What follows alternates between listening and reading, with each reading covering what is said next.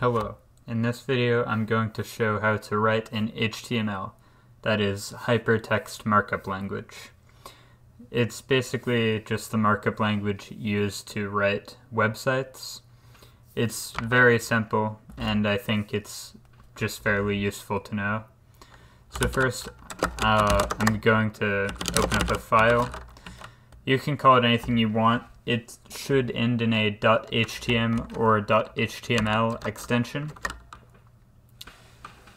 And that's how you start. Just open up a plain text file in your favorite text editor. Usually, you'll start with an open bracket thing here that says doctype HTML. And then you normally have a head and a closing head tag. This is how tags work in HTML. You would just have the greater than and less than signs like here, and you have the slash right here to close it. And you can also have the body tag,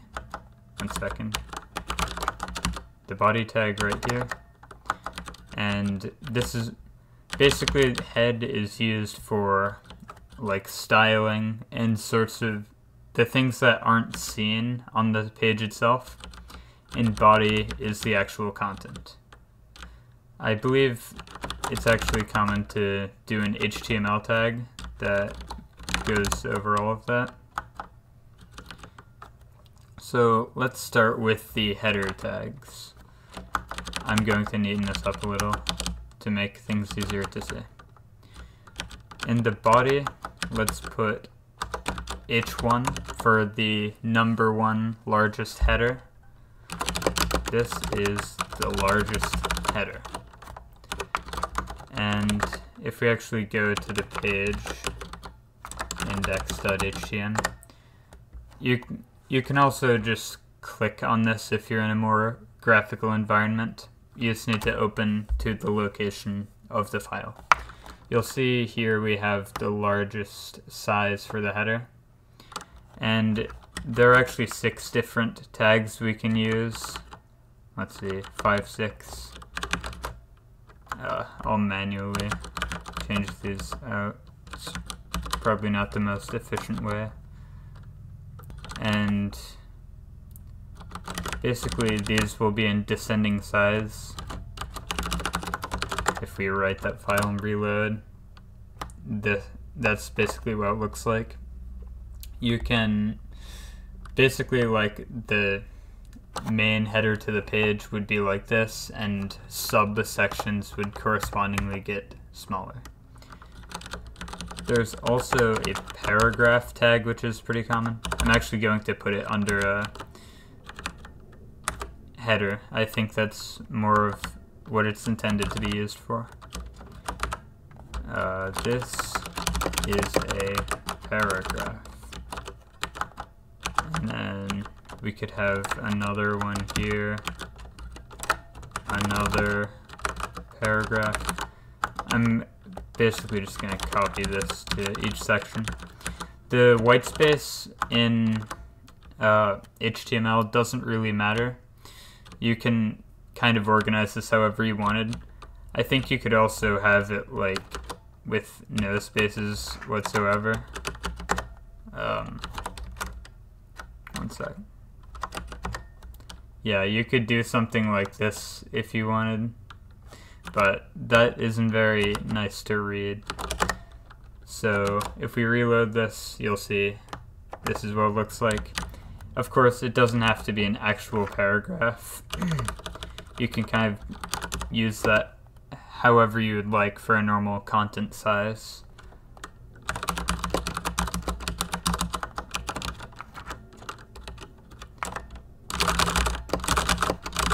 I'll just put some random text in here to show how it will look. And with each new tag, it will go to a new line. At least with this one. Now, another useful tag is the image tag. the image tag actually doesn't have a closing tag. You would just do image source equals and then whatever the relative file name is. So if I had something in this directory called image.png, I could just use that.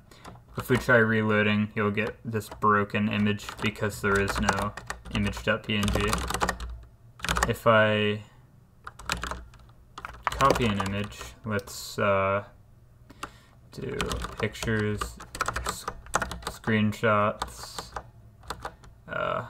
I'll just choose one from today, or the most recent one. I mean, I hope it's nothing sensitive. Image.png. Whoops.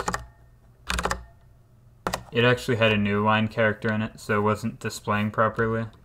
But we now have the image here, just an image of my desktop. I'm going to zoom out a bit.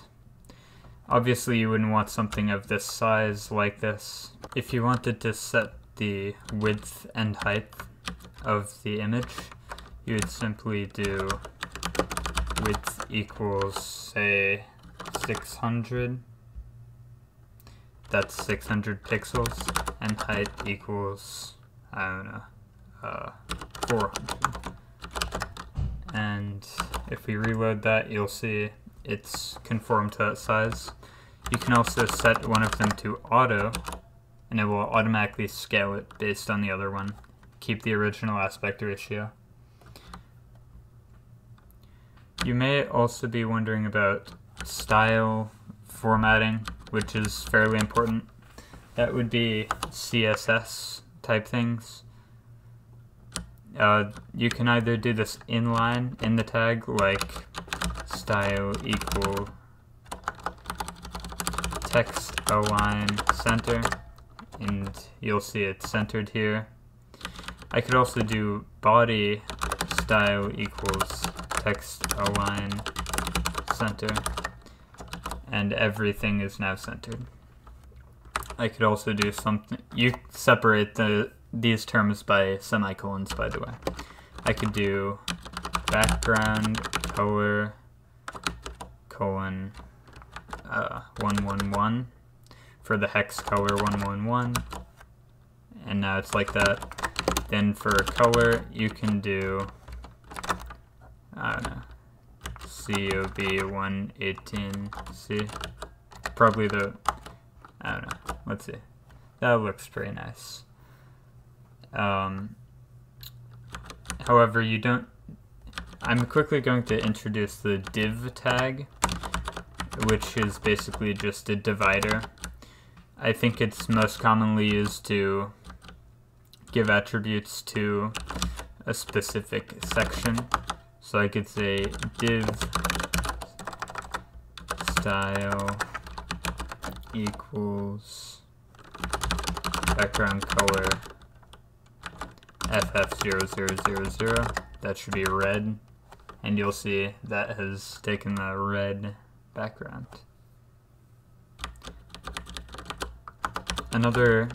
So now I'll go into some, another useful tag you can use is A or anchor, and href I think stands for horizontal reference. You can set this to any link, like, let's do duck, if only I could spell, .com, ddg. And if you reload that, you have a link to DuckDuckGo. You can also, of course, set style things here. Yeah. Color, I don't know, how about FFFFOO? And you've got the yellow text now. You can also put these inline, for example, in a paragraph. And you now have that in that section.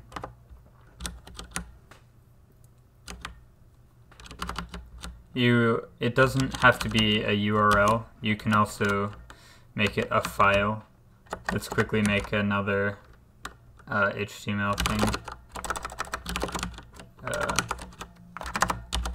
H1 hi, and we're just going to pipe that into temp index2.htm.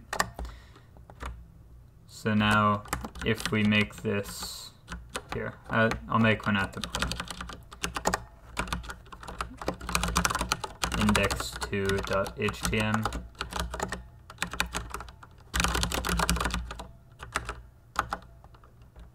We can just have that, click here, and we've got index2.htm, just hi. You can also do HR, which is not human resources but horizontal rule. It basically just makes a horizontal line that can divide sections.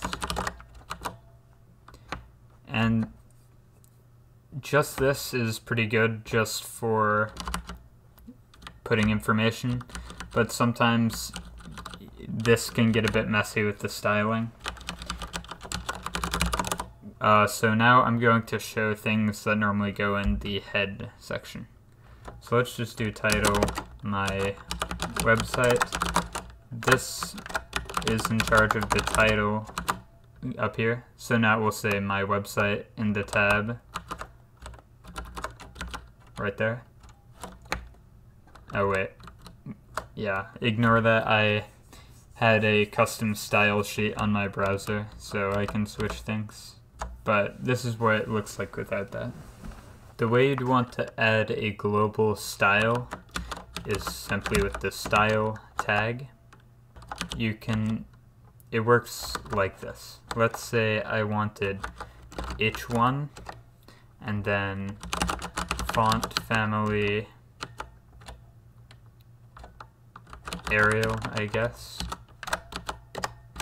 Color white. Background color black. And what this should do is make all H1s have an Arial font, a white text, and a black background. This is having some issues because it's in a div that has specified qualities. But let's try adding another H1 somewhere else to see what it does. Here's some text.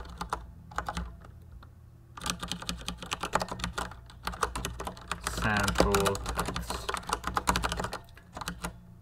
And you'll see these are some H1s that are in Arial.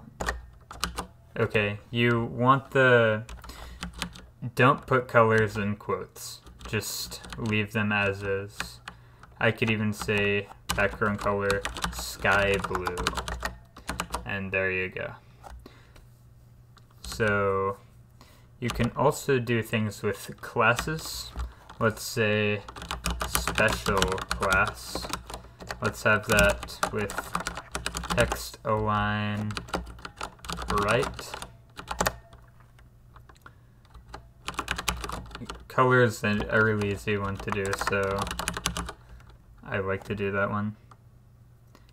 And okay, now if you go into a tag, you can say class equals special tag. I think that's what I call it. Oh, special class.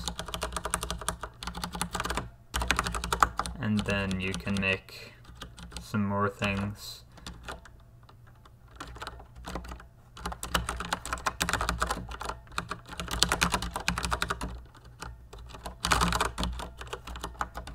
And I can even do like H3 or something random. And we'll see all these sections, they have yellow text. They are not right aligned though. That might be because this body specifies this text align. Okay, you don't want that in quotes either, apparently. But as you'll see, you now have things aligned on the right. Some additional fun tags might be the bold tag. Here is some bold text. Where is that? Okay. For some reason it's highlighted orange. Oh wait. Yeah, there you go. That's my search thing. Then you also have the I tag. I don't think you need these inside P. That makes it italic. And I think underline might be U. I'm going to check. Yeah, it's doing that in the text editor. So there you go, some underlined text. I think there's also marquee. I don't know if I spelled that right or if it's been deprecated. Let's check. Yeah, there you go. You got some nice moving text. I can try putting a lot more text to make the effect more apparent.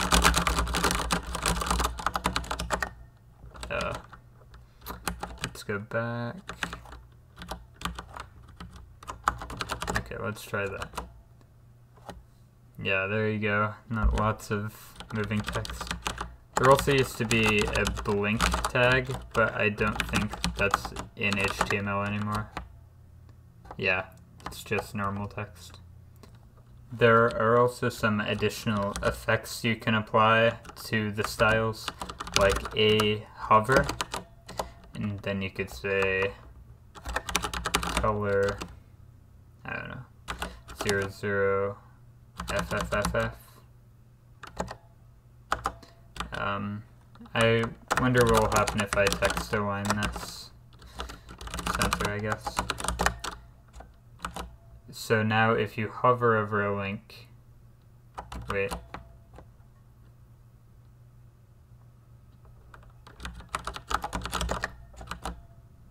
If you hover over it, it will turn to that specific color. I'd neglected to put the semicolon here. That's important to do. And if I hover over these, okay, they won't take effect because they're in that weird div. You can also do a visited. Let's make that 00FF00. So since we visited it, it's now that nice green color. I think that's the basics to HTML. You can do a lot with just that. So I hope that was helpful.